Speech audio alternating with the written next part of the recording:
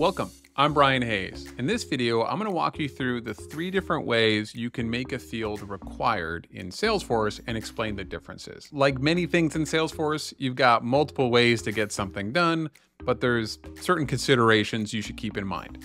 So there are 3 ways that you can make a field required within Salesforce. You can either do that at the field level, at the page layout, or through a validation rule.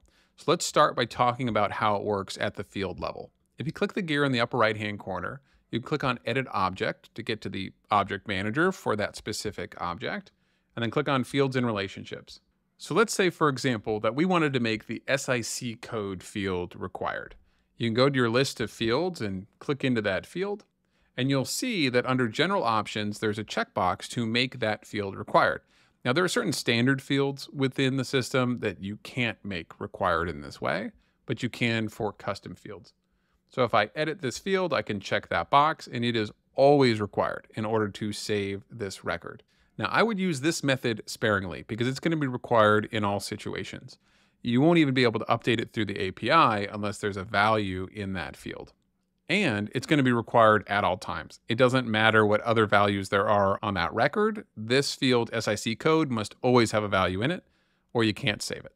The next option we have for making a field required is in the layout. If you click on Page Layouts and click into one of these layouts, you can see that we've got a little red asterisk next to some of these fields. Hover over the field you're interested in this case, SIC code, click that gear, and then you can check the box to make this field required and hit OK. Now, this only applies in this particular page layout. So this allows you to have some layouts where the field is required and other layouts where it isn't, which you could then assign based off profile or based off record type.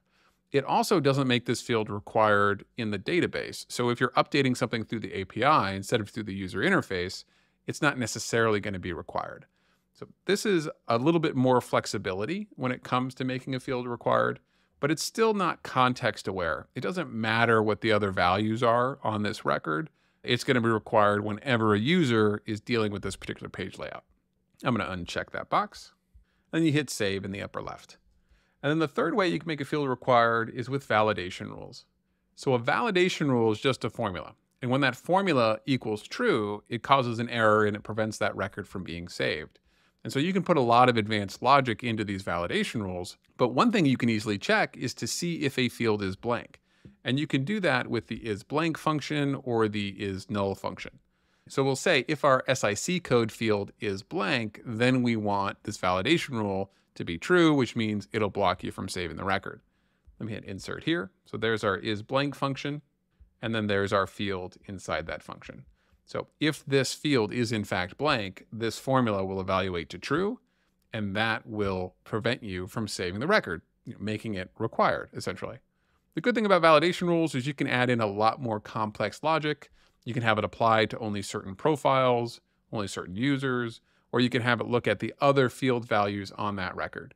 Maybe we want SIC code to be required once a lead is past a certain stage. And those are the 3 ways to make a field required in order of flexibility and complexity. Number 1 is at the field level, number 2 is at the page layout, and number 3 is with a validation rule. If you want to learn more about validation rules and how to use them within your org, you should take a look at our free course on academy.rotive.io. Thanks for watching.